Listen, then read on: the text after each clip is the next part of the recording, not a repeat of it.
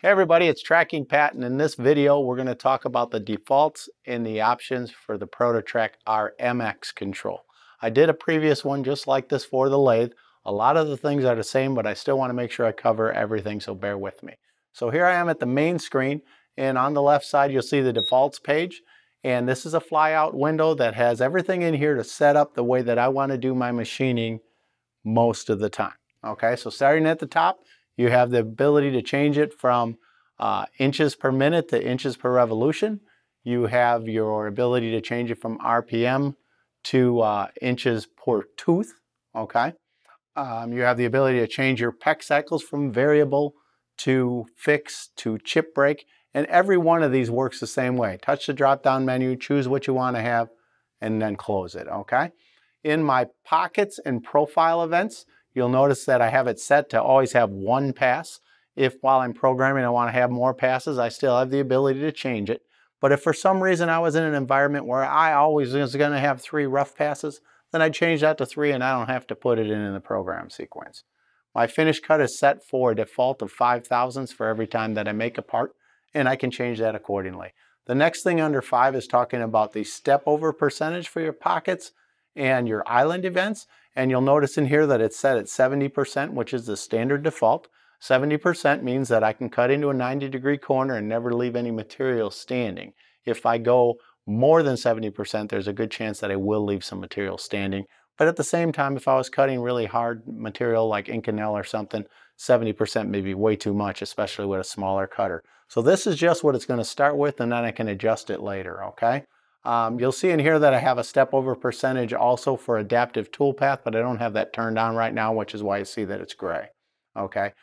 In my face mill events, my step over percentage is also at 95% because most of the time there it's cutting all the way across the part, so I can use almost the whole tool. And then my cutting method I can change from zigzag to one way. And so the older controls would only do a zigzag where they'd start at one end and go back and forth across the part till they got to the other end.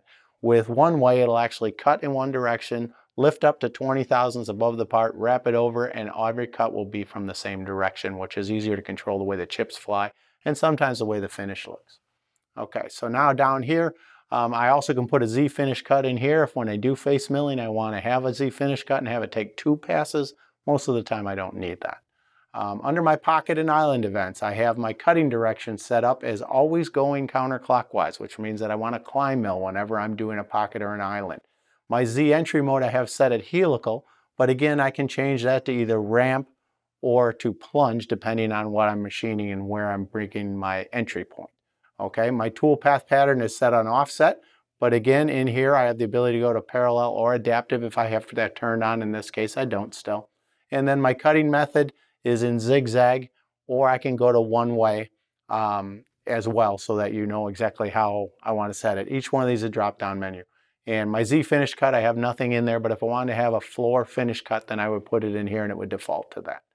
My entry mode here is my helical entry pitch is telling me that I'm using 40 thousandths, which means is for every full rotation of 360 degrees, it's going to move 40 thousandths down in the Z axis, and again it's adjustable. All right. And there I would just punch in whatever the number needs to be. Zigzag entry level is telling me when I zigzag into a part like so, the degree of angle that it uses as it comes into the part. And then my machining angle, normally I would be set where it just moves from X back and forth and then down in Z and back across in X. But I can actually change that angle to be anything if I actually needed to machine it at a certain angle. Okay? I have the ability to change whether or not my order of roughing passes happens in regions or in depth. And what that means is that if I set it for depth and I've got multiple places where it can't cut continuously, it's going to cut to the first depth in all those places, then the second depth in all those places, and so on and so forth. If I put it in regions and I have 4 roughing passes, it's going to cut the one region, all 4 passes, and then the next region, all 4 passes. So it depends on which way I'm machining and how I want to hold it and how stable the part is as to which way I want to use that. Okay, my rough link is one of the things that people struggle with understanding. It's set at 2 inches, but basically what your rough linkage is if I'm cutting somewhere and I have to pick up and move somewhere else, if it's under 2 inches, it's only going to move up to 20 thousandths above where it is, wrap it over, come back down, and continue machining.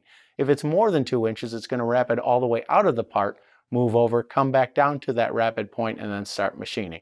So it's whichever way is faster and more efficient for how you're machining, you can set it there.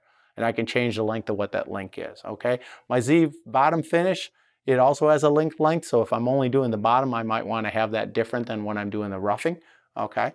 My minimum curvature radius is controlling how much in adaptive machining the smallest arc is that it can cut. So sometimes if my tool doesn't quite fit into something because that arc is set too high, by going to a smaller arc, it'll actually allow it to move in there and still use its adapting process, okay? So now I'm at the rough cut tolerance, and I have one both for with a finish cut and without a finish cut. So what your rough cut tolerance is how much room that the control looks at between the size of your tool, the size of your finish cut, and the size of the area the tool has to go through. And so for instance, if I had 530 thousandths and I had a 1/2 inch end mill, okay, that only leaves me 30 thousandths, 15 per side. And if I had a 20 thousandths rough cut tolerance, they all wouldn't work together and it would tell you you can't cut it. So by being able to adjust this and bring it down smaller, I can still get that tool through an area without having to change to a smaller tool. In my subroutine and copy events, I can adjust my percentage of feed rate. So when I do a repeat and I want to say how fast do I want to run this compared to the original part, I'm saying 100% of the same speed, but I could adjust that if there's a reason to. My mirror direction is set on backward because most of the time my mirror is going to be an exact opposite. So that's going to make it run in the same direction. So if I'm climb milling the first part and I mirror it, going backwards automatically going to make it climb mill the second part as well. Okay. Multiple fixtures. If I'm using multiple fixtures, I have it set at 2, but as you know, you can run all the way up to 6. And then my reference positions, these are my soft limits. Just like in the lathe, I set the boundaries that I don't want to exceed, and if for any reason I do exceed them, I'm going to get an error in the run mode. And of course, the difference is in the lathe, I only have 4, but I have one for the Z also. And then this turns the limits on and turns them back off, okay? Go a little farther in here, my home position. If I want to have my tool change position be somewhere different than 0, 0, then I would put that in there and that would allow me to get the spindle off the top of the part maybe so I can make an easier tool change. I'm working in inches, but I can change that to metric by using this key here. And then in startup mode, it's saying, hey, when you turn it off and turn it back on, do I want to boot up in 2-axis or 3-axis mode? We have it set to 3.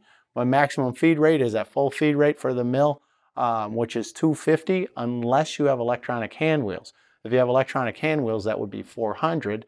But if 400 is a little too fast for you, you could also tune it down by changing it in here. Okay, and then my accessory button is saying, hey, when I turn the accessories on, I want it to run the mist coolant, but I can also run flood coolant by either changing it in here or, as you're going to see in a minute, in my options. My tool compensation, I'm saying I climb mill almost all the time, so just put it on tool left. Okay, so that covers how your defaults work. So I'm going to cloose that flyout window. I'm going to go to the program mode, and I'm just going to swipe forward.